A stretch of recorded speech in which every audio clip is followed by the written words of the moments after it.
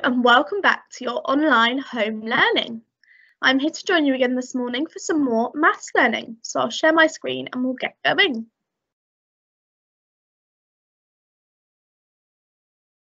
Okay, so hopefully you can see what I can see.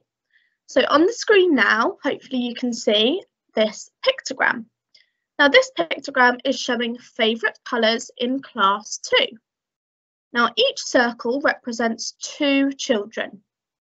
I want to know how many children liked blue the best. How many children liked blue the most? Okay, pause the video here just to have a little look and a count how many children liked blue. We'll go through the answer in a moment. Okay, so 5 children liked blue the most because we can see there are 2 circles which both represent 2 and then half a circle which represents 1. Okay, well done everybody. So let's think back to our learning from last lesson. What were we learning to do in our last lesson? Okay, so we introduced ourselves to something called a block diagram. And yesterday you were learning to make block diagrams. Okay, so just before we think about our learning for today, we're going to remind ourselves of what a block diagram is. So a block diagram is a simple chart which displays units of data with blocks. Block diagrams have 2 axes and are a common method of recording information in maths. So today we are going to be learning to draw our own block diagrams. So let's think about some things we need to remember when drawing a block diagram. Now, some of these things were things I reminded you yesterday that we need to make sure we're including or drawing when drawing a block diagram. Okay, use this example on the screen to help you to think about what you need to include when drawing a block diagram. Okay, so some things you need to include. A block diagram graph must always have a title explaining what it shows. Blocks must be carefully drawn to show the data. There must be no gap between each bar. So as you can see here, each bar is directly next to each other and each bar must be the same width. So that means all of the blocks need to be the same size. We don't want one bar being really, really wide and another bar being really narrow. Okay, so those are just 4 things to remember when drawing our block diagram or block graph. Okay, so we've got a tally chart of information here and we're going to use this information to draw your block diagram. So class 1 are collecting data about the number of pets they have. I want you to use this information to draw your block diagram. Now you can just draw this on a piece of paper that you have at home. So remember to draw your 2 axes. Remember to label your axes and then draw those blocks, 1 block to represent each animal there. Okay. Now as your challenge X, I want you to have a go at drawing the same block diagram, but this time I wonder if you can represent each block so that each block is worth 2 rather than 1. Okay, so for example, for the cat, you have 6, so that would mean you'd only need 3 blocks. 2, 4, 6. So 3 blocks to represent those 6 cats.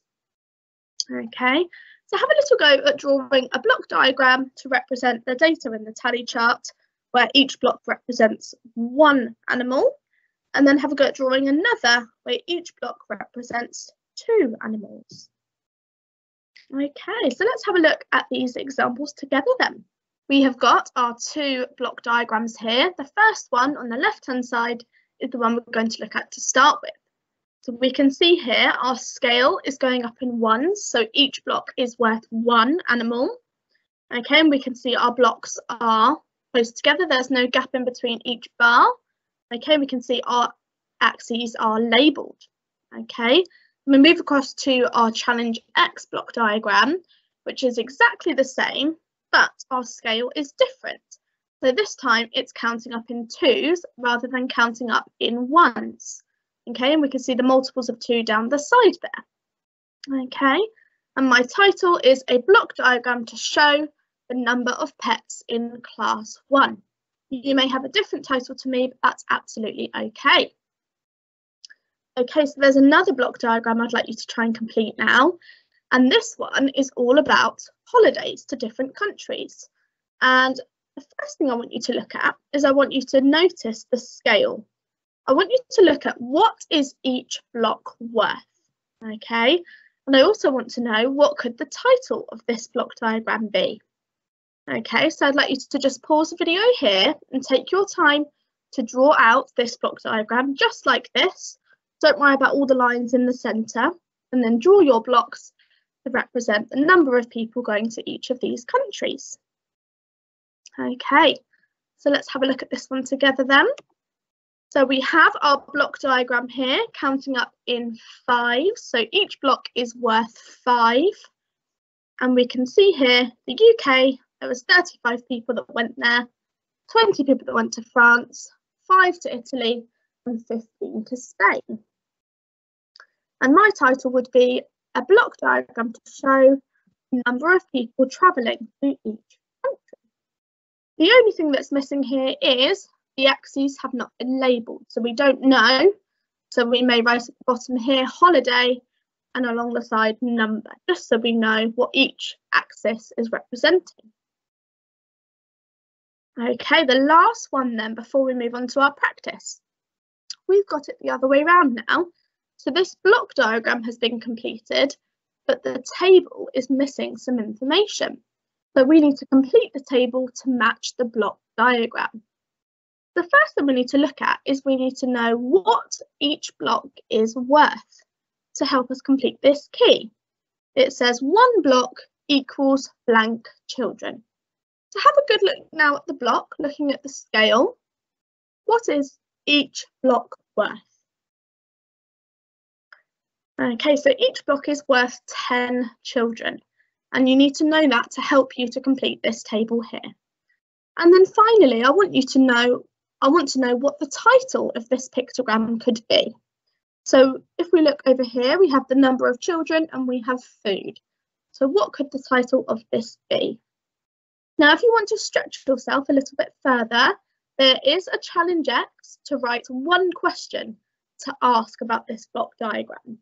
This may be a question you want to write down and then ask a member of your family to answer, or you may want to answer it yourself. Okay, so I just want to see these numbers in this table filled in. So the number of children that chose pie, curry, fish and pasta. Okay, pause the video now to complete this table and we'll go through the answers in a moment. Okay, so there were 10 children that chose pie, 40 that chose curry, 50 for fish and 30 for pasta. And my title is a block diagram to show what each child had for lunch. And my Challenge X question is, which was the most popular lunch option? So have a little look at those lunch options now. Have a look at the block diagram. Which of those options was the most popular? Okay, so the most popular lunch option was the fish. And we can clearly see that by looking at the bars. The fish bar is the highest one.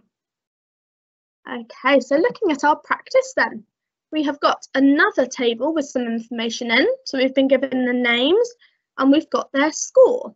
So what do you think this data is showing?